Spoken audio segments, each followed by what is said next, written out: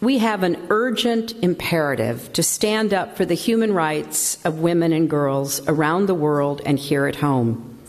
Just last week, the administration announced that they will not provide asylum to survivors of domestic violence who seek refuge in the United States when their own countries fail to protect them.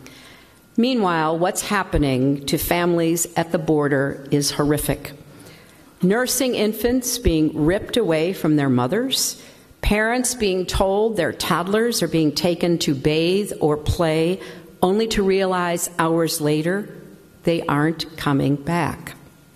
Children incarcerated in warehouses and, according to one account, kept in cages.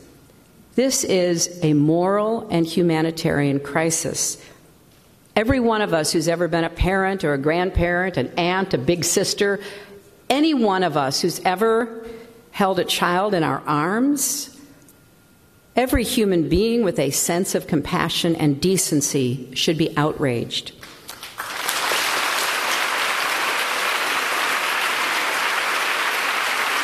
You know, I warned about this during the debates and on the campaign trail, that Trump's immigration policies would result in families being separated, parents being sent away from their children, people being rounded up and loaded into trains and buses.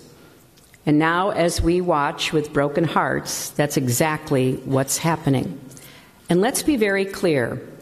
This is not happening because of the, quote, Democrats' law, as the White House has claimed. Separating families is not mandated by law at all. That is an outright lie.